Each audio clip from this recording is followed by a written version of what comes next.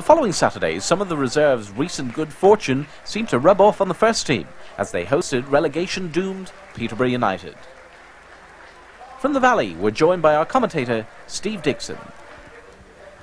Ensley League First Division action returns to SE7 once again as Charlton look to improve on a dismal sequence of results that seen them lose their last 4 games without scoring a goal.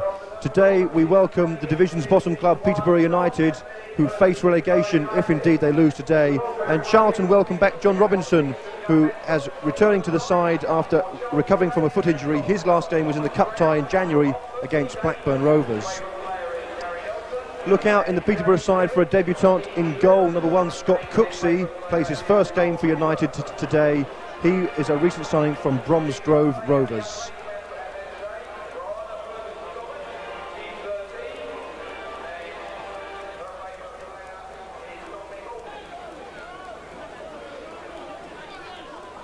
Bradshaw with the throw. And a sharp tackle coming in there, Nelson for Charlton now. Bringing the ball away down this near side, the left-hand side for Charlton, whipping the ball in. And the clearance was fluffed. Shot coming in, fine save by Cooksey. Robinson, oh, and another good save by the debutant goalkeeper. Robinson trying to turn the ball back in. That'll give him plenty of confidence, the new boy.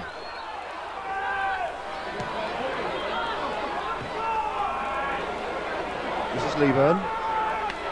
This is Walsh, and this is Nelson. Nelson's through.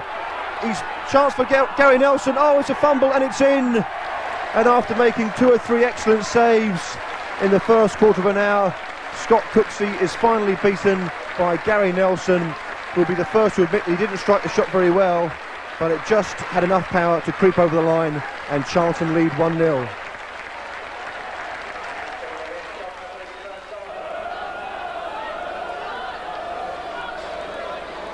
Number 7, Hackett, knocking the ball into the box, looking for Iorfa, and Charlton get it away, and this is Walsh, and that's a lovely first time ball from Colin Walsh out towards the right flank.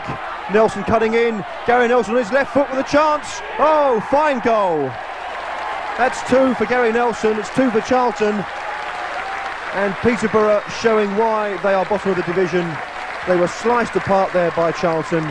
Nelson cut in from the flank, went past the skipper Steve Walsh and walloped the ball in for his second of the game.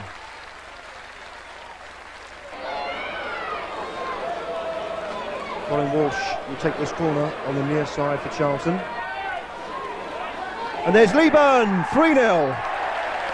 And dreadful defending there by Peterborough.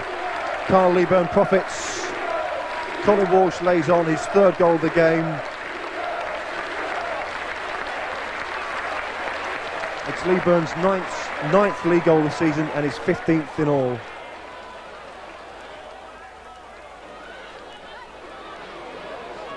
Bradshaw for Peterborough. This is Hackett. And now John McGlashen. Chance for Iorfa with a shot. Neat little chip from Dominic Iorfa. Just crept over the bar.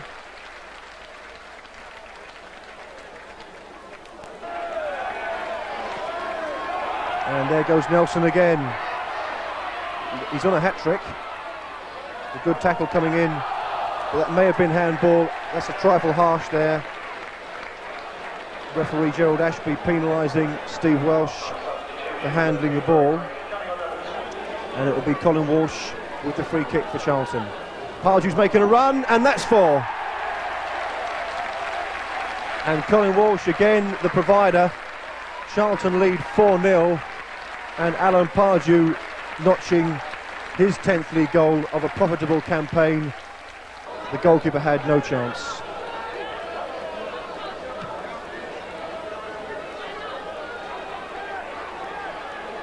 Peterborough gamely battling away. Charlery had a chance there, and surely, oh, against the post from McGorry.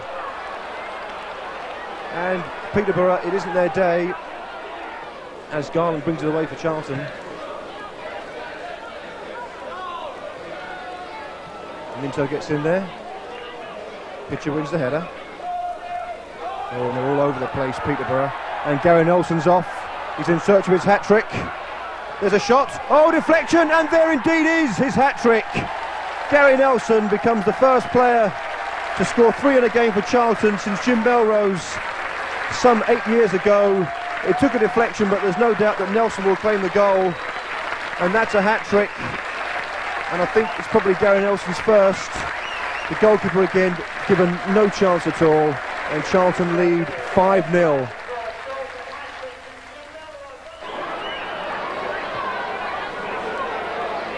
And Bennett's in here. The ball falls kindly for Howarth. Howarth with a touch, far post, Ken Charlery, and he's pulled one back. The former Maidstone striker pulls a goal back to give the Peterborough fans something to cheer about. It's not going to prevent them from going down. It was a fine goal actually, a good leap at the far post, gives Salmon very little chance at all. It's 5-1 to Charlton.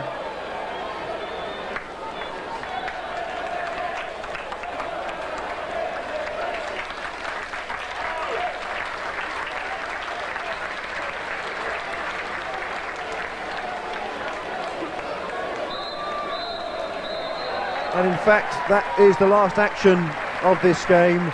Peterborough are relegated here at the Valley this afternoon, but Charlton fans will remember this afternoon as the day when Gary Nelson grabbed a hat-trick, the first player to get a hat-trick in a Charlton shirt for 8 years. The final score at the Valley, it's Charlton Athletic 5, Peterborough United 1. Afterwards, our reporter John Fuller chatted to net buster Nelson, fresh from the first hat-trick of his career. Gary, 550 league games, first hat-trick. This gives me great pleasure in presenting you match ball, duly signed by all the players and everyone today. You must be very pleased. Well, it wasn't the well, I suppose if you're going to get a hat-trick, it's a nice feeling anyway, but it wasn't the best of hat-tricks, I don't suppose, but it felt very good anyway. The first and second, I'd like to say, were very similar in a sense that you broke through, were there for the shot, and then the first was a slight miss kick, came off the keeper, and away it went. Well, the first one, it's down that far end, it's a little bit uneven, the ground, and I went to shoot and dummied the keeper, and the ball just seemed to run away a little bit from me, and got out of my stride pattern a little bit, and I just tried to tuck it low by the goalkeeper's feet, and I think it just hit a little bobble in front of him as he went down, and just went under him, but it just crept in. Wasn't the best goal I've ever scored, but took a bit of pressure off everybody, I think. Second goal, I think the crowd thought the ball had got away from you, and then suddenly you were on top of it, cut inside, and that was the end, wasn't it? I think that was a little bit of hesitation on their part, really, with lack of confidence in the situation that they're in. That they, you know, I think the centre half thought the keeper was coming, the keeper thought the centre half was going, and it just gave me a little bit of time. And once I'd actually turned him and was on my stronger foot, I felt good about the shot and caught it well. John also spoke to highly delighted co-manager Steve Gritt. Gary's hat-trick, the first one was a slight fiasco when he hid his face in the shirt, but the second one was a corker, wasn't it? Yeah, I mean, that's how he finishes him in training, believe it or not. He gets through in training like that and crashes him into the back of the net. I'm delighted for Gary. Apparently it's his first one in his career. So, once again, it's a case of better late than never. I hope he goes on for it. I mean, there's nothing I would like more than to give more of our players a ball every week after a game. No, I'm really pleased for him.